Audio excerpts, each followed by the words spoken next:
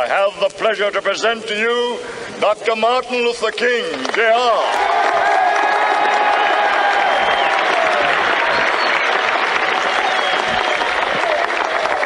I am happy to join with you today in what will go down in history as the greatest demonstration for freedom in the history of our nation.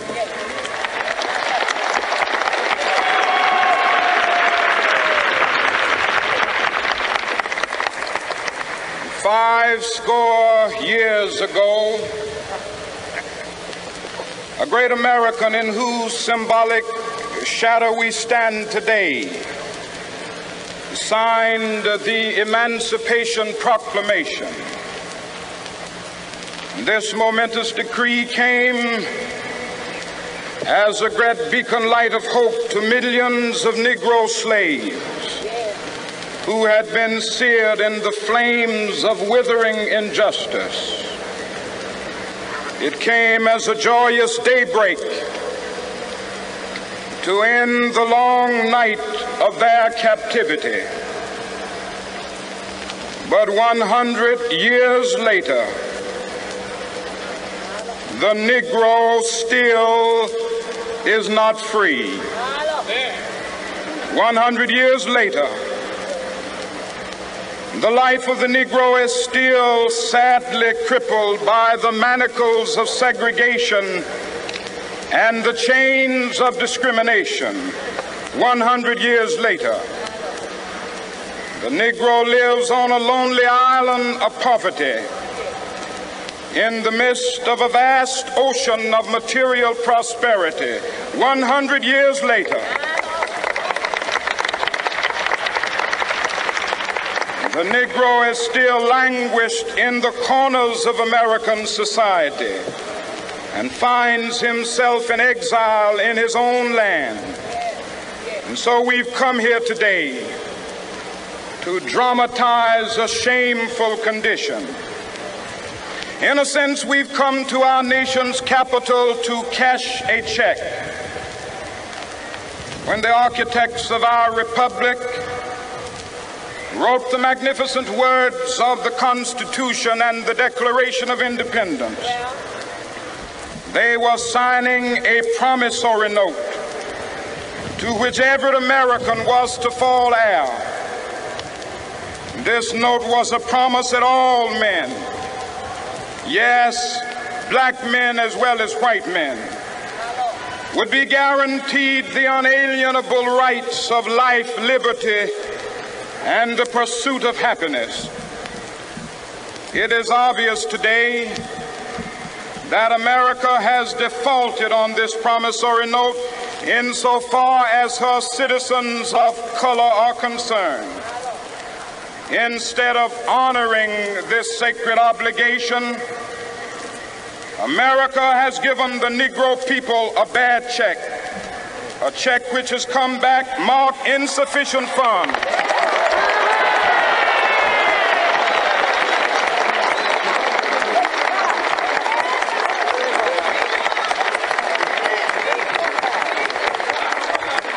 But we refuse to believe that the Bank of Justice is bankrupt. We refuse to believe that there are insufficient funds in the great vaults of opportunity of this nation. And so we've come to cash this check, a check that will give us upon demand the riches of freedom and the security of justice.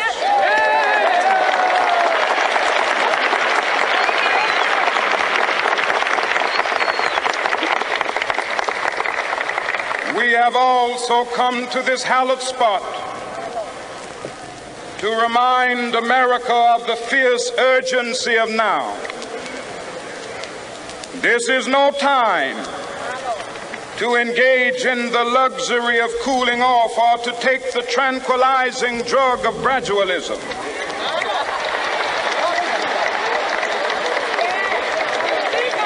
Now is the time to make real the promises of democracy.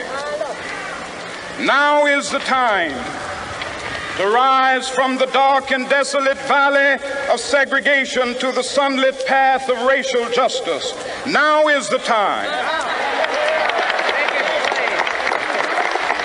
to lift our nation from the quicksands of racial injustice to the solid rock of brotherhood. Now is the time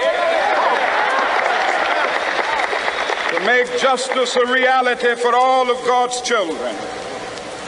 It would be fatal for the nation to overlook the urgency of the moment. This sweltering summit of the Negro's legitimate discontent will not pass until that is an invigorating autumn of freedom and equality. 1963 is not an end, but a beginning. Those who hope that the Negro needed to blow off steam and will now be content will have a rude awakening if the nation returns to business as usual.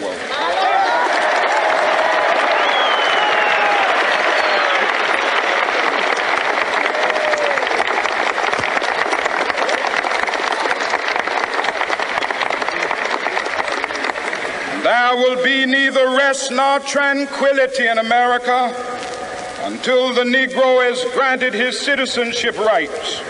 The whirlwinds of revolt will continue to shake the foundations of our nation until the bright day of justice emerges.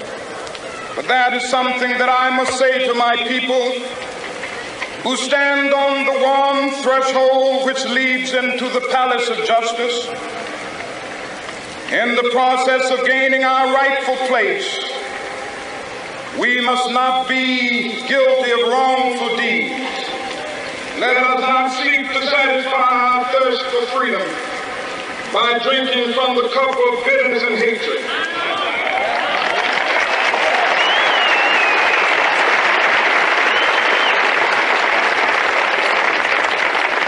We must forever conduct our struggle on the high plane of dignity and discipline. We must not allow our creative protests to degenerate into physical violence. Again and again, we must rise to the majestic heights of meeting physical force with soul force.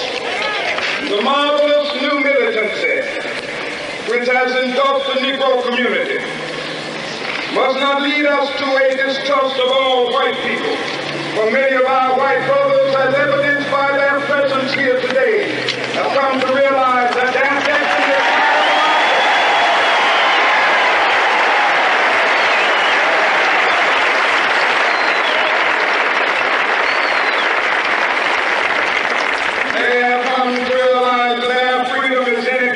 is bound to our freedom. We cannot walk alone. As we walk, we must make the pledge that we shall always march ahead. We cannot turn back. There are those who are asking the devotees of civil rights, when will you be satisfied? We can never be satisfied as long as the Negro is the victim of the unspeakable horrors of police brutality. We can never be satisfied as long as our body is heavy with the fatigue of travel, cannot gain lodging in the motels of the highways and the hotels of the city.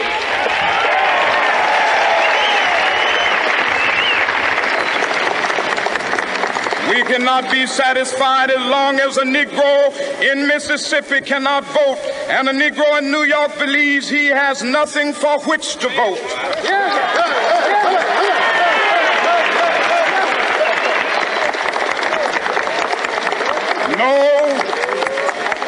No, we are not satisfied, and we will not be satisfied until justice rolls down like waters and righteousness like a mighty stream.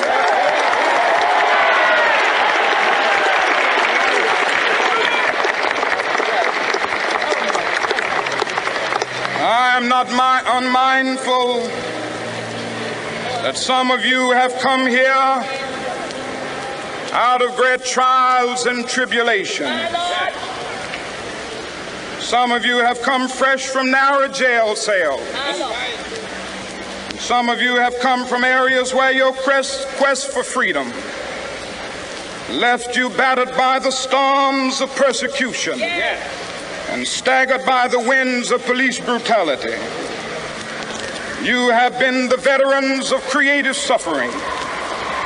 Continue to work with the faith that unearned suffering is redemptive. Go back to Mississippi. Go back to Alabama, go back to South Carolina, go back to Georgia, go back to Louisiana, go back to the slums and ghettos of our northern cities, knowing that somehow this situation can and will be changed. Let us not wallow in the valley of despair. I say to you today, my friends,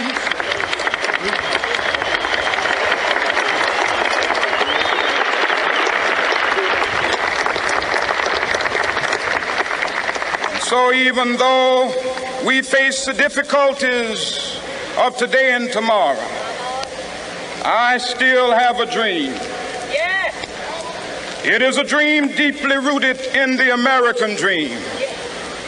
I have a dream that one day this nation will rise up and live out the true meaning of its creed. We hold these truths to be self-evident, that all men are created equal.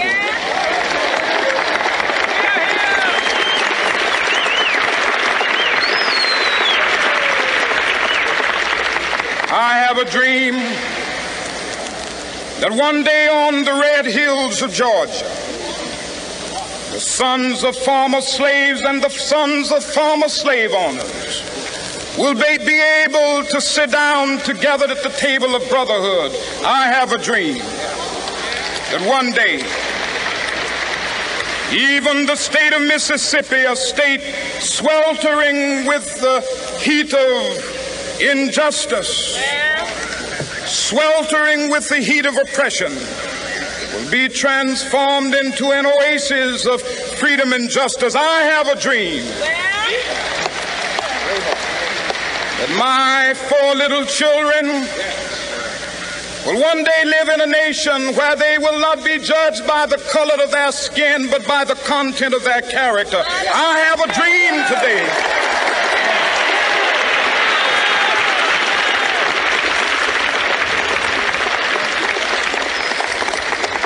I have a dream that one day down in Alabama, with its vicious racists, with its governor having his lips dripping with the words of interposition and nullification, one day right there in Alabama, little black boys and black girls will be able to join hands with little white boys and white girls as sisters and brothers. I have a dream today.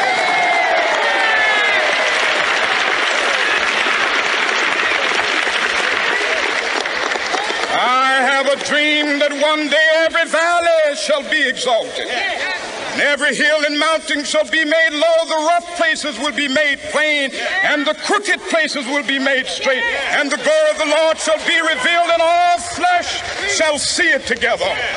This is our hope. This is a faith that I go back to the South with.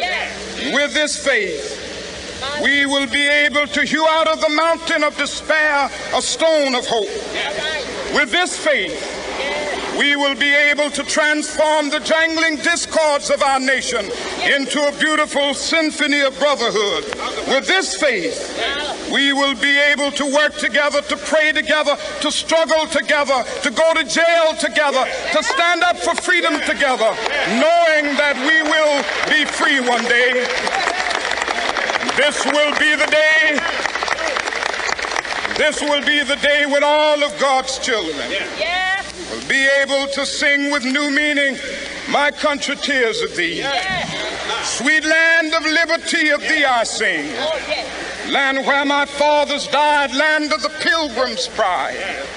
From every mountainside, let freedom ring. And if America is to be a great nation, this must become true. So let freedom ring from the prodigious hilltops of New Hampshire. Let freedom ring from the mighty mountains of New York. Let freedom ring from the heightening Alleghenies of Pennsylvania. Let freedom ring from the snow-capped Rockies of Colorado. Let freedom ring from the curvaceous slopes of California.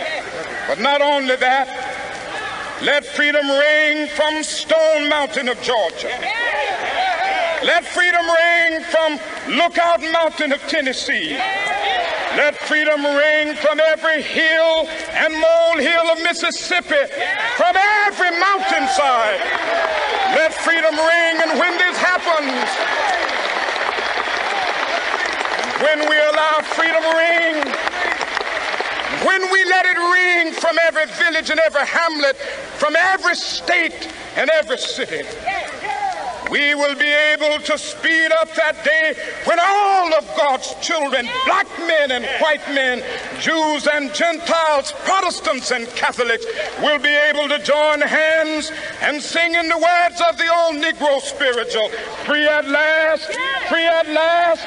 Thank God Almighty, we are free at last.